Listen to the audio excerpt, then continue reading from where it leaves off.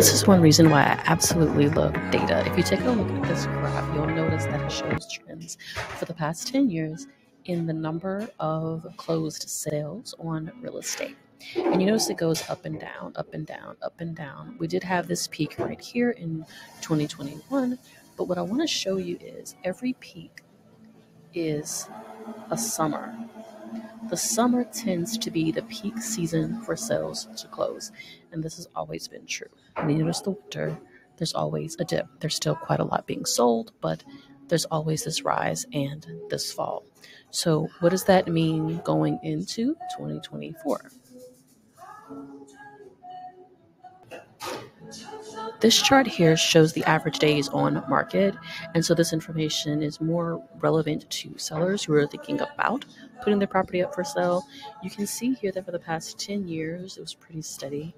There were slight rises and falls. We can see here in the summer, there were fewer days on market than in the winter.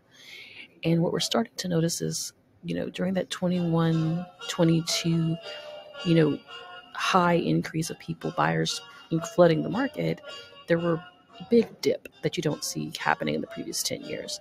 And what we're noticing here is that as of 2023, it's starting to go back to the same that we saw in the past beforehand. So right here in December of 2023, we are looking very similar to December in previous years prior to the pandemic.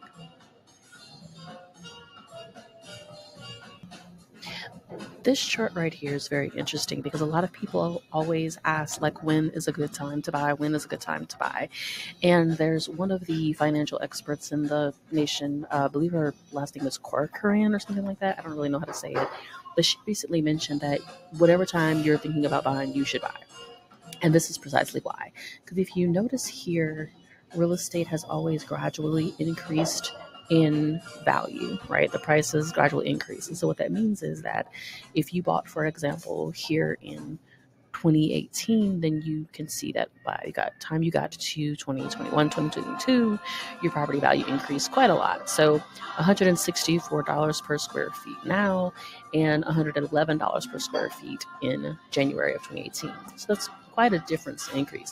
There has been, though, here, this slight drop. And that is as we would expect. We go back to the beginning of the pandemic being around this area. We can see that this increase to 152 is actually more reasonable than this peak that we saw at 164 in June of 2022. So it means that the market is stabilizing. And someone recently asked me, when is the market going to stabilize? And it already has. That's the important piece of information. But also, like I said, you don't want to wait to buy. You want to get in early so that you can have the most benefit. Another factor that greatly impacts property values and experiences for buyers is how many homes are for sale. And that's what this chart indicates. You can see there was a very big peak in 2013 where there was 8,300 properties approximately in the Greater New Orleans area for sale. And then you see it kind of stabilized here from approximately 2015 all the way through 2020. And then when the pandemic started, there were fewer properties, but more buyers. And this is why we saw such an increase in prices. It was supply and demand. There were a lot of people buying and not a lot of inventory available.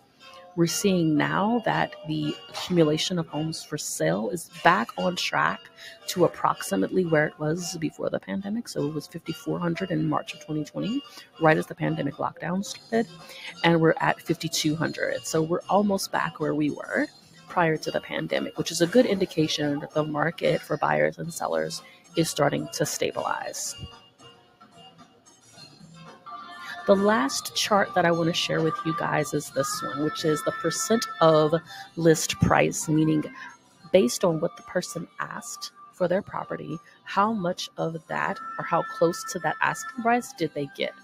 And as we can see here, you see this flat thing here that happened in 21 and 22. This is when people were getting exactly what they asked for, even with the prices being somewhat higher than they should have been. People were still getting it because the interest rate was so low and people were willing to buy it.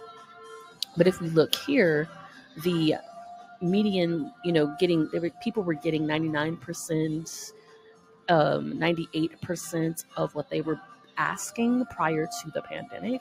And what we're noticing now is that people are back getting 98%. There was a recent dip to 97% of the asking price. So most people are getting close to what they asked for, not above any longer. And also, as I mentioned, that price per square foot being a very important factor here. This is a very healthy number based on what the trajectory was prior to the pandemic. So if you're interested in learning more about this data and what that means for what you're hoping to purchase or sell, be sure to give me a call.